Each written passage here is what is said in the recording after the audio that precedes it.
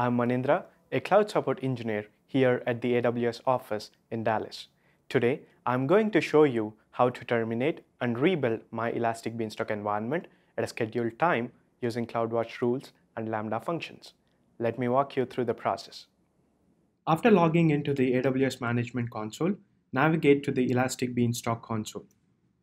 I have an Elastic Beanstalk environment and I want to terminate this environment at 6 p.m. every day and then launch it again at 8 a.m. the next day. In this video, I'll use AWS command line interface to create all the required AWS resources. Let's start by creating an AWS Identity and Access Management role that will be used by Lambda functions to terminate and launch the Elastic Beanstalk environment. Copy the trust policy from the Knowledge Center article associated with this video. Then create a file, say lambda.json, using the copied content. Run the following create role AWS CLI command from the Knowledge Center article to create an IAM role. Run the following command to attach AWS Elastic Beanstalk Full Access Managed policy to the IAM role created in the previous step. Now, let's create Lambda functions, one for terminating the Elastic Beanstalk environment and one for rebuilding the environment.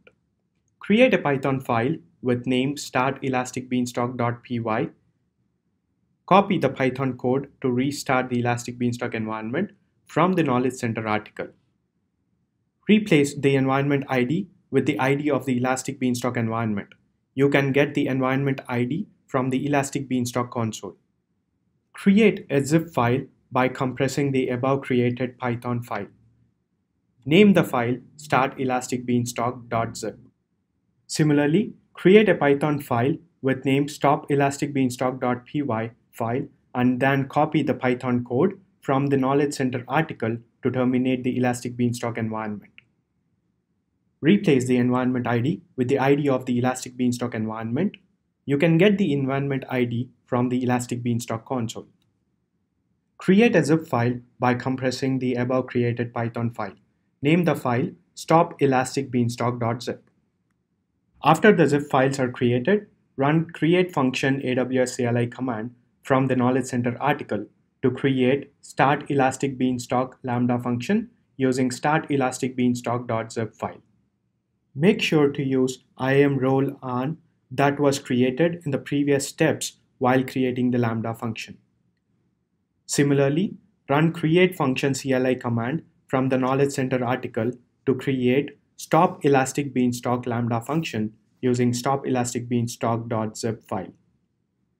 Now, we'll create AWS Cloudwatch rules to trigger the Lambda functions on a schedule. Run the put rule AWS CLI commands from the Knowledge Center article to create start Lambda function rule, which executes at 8 a.m. every day, and stop Lambda function rule, which runs at 6 p.m. every day. Then we will add Lambda permissions so that Lambda allows Cloudwatch rules to trigger Lambda functions. To add Lambda permissions, run the add permission AWS CLI commands from the Knowledge Center article to add permissions to both Lambda functions that were created in previous steps. Make sure to use the Cloudwatch rule ARN as the source ARN for this command. The last step is to add the Lambda functions as targets to Cloudwatch rules so that whenever the Cloudwatch rule executes, it triggers the respective Lambda function. Run the put targets AWS CLI commands from the Knowledge Center article, which adds the Lambda function as target to Cloudwatch rule. Make sure that you pass the full Lambda function ARN to the put targets AWS CLI command. After the put targets commands run, you can verify if the Cloudwatch rules are configured properly by viewing the rules from the Cloudwatch console. Now let's go to the AWS Cloudwatch console. Select rules and look for start Lambda function rule. Look at the target section to see the start Elastic Beanstalk Lambda function is listed. Now look at the stop Lambda function rule and then check the target section. We can see stop Elastic Beanstalk Lambda function is listed.